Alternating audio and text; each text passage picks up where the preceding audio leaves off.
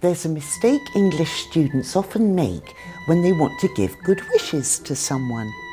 They muddle up wish and hope.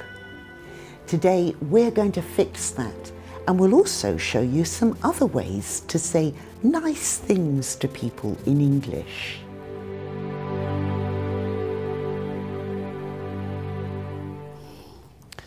I'm off. Well, where are you going? To the dentist. Wish me luck. Wish me luck. Notice that structure. To wish somebody something. We might write this message for a bride and groom when they get married. Or maybe a colleague is retiring from work. We might write this in their card. They're nice things to write, but they're for written English and they're quite formal. Someone might say them in an official speech at an important occasion. But if we want to wish someone something, we usually say hope instead. So, we hope you have a great life and lots of fun together. Or, I hope you have a wonderful retirement. I'm off. Well, where are you going? To the dentist. Wish me luck. Have you got a problem then? Yes, I have a toothache. Oh, I hope it's nothing serious. Thanks. Jay said, wish me luck. And I said, I hope it's nothing serious. I didn't say wish.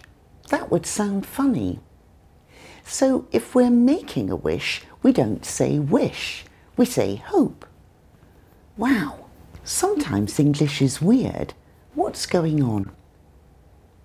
Wishes are magical things. The idea is that if we think of or imagine something enough, it will come true. But we all know magic isn't real. When we want to talk about things that are real possibilities, we use hope instead of wish. This means that we say wish when we're talking about the action of wishing. But if we're actually doing the action and giving good wishes to someone, it's different. We don't normally say wish when we're talking about real possibilities.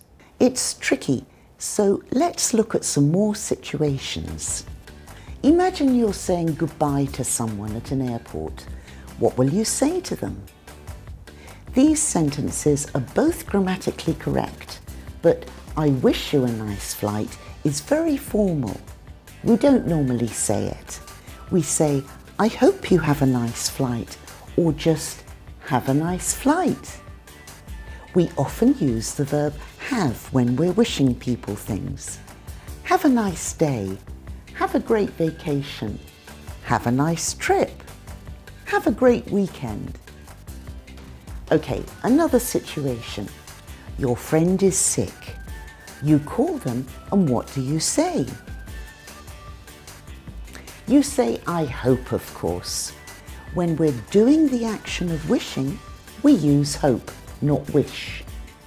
And often we just say, get well soon.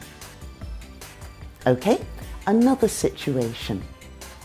Someone calls to wish your friend a happy birthday, but your friend is out, so you take a message. What do you say to your friend when they return? Which one?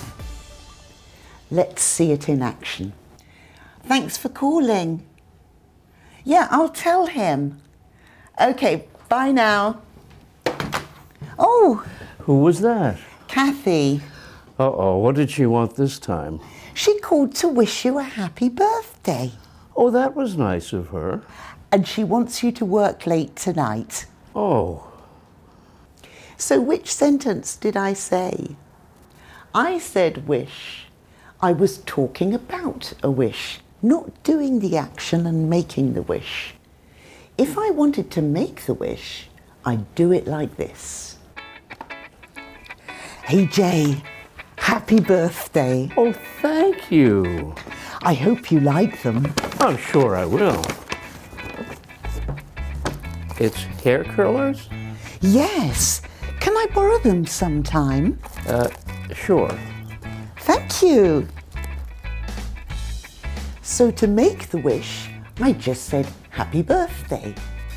And did you notice what I said about the hair curlers? We can say, I hope you like them, or I hope that you like them. Both are correct. We often skip that when we're speaking. Great! So now you know how we use hope to give good wishes. And you also know about this structure and when to use it. But this structure is just the start. There are other structures we use with hope and wish, so we're making more videos about them. Make sure you've subscribed to our channel and click the notification bell so you don't miss them. And maybe your friends would like to learn about hope and wish too. Why not share this video with them? See you next Friday.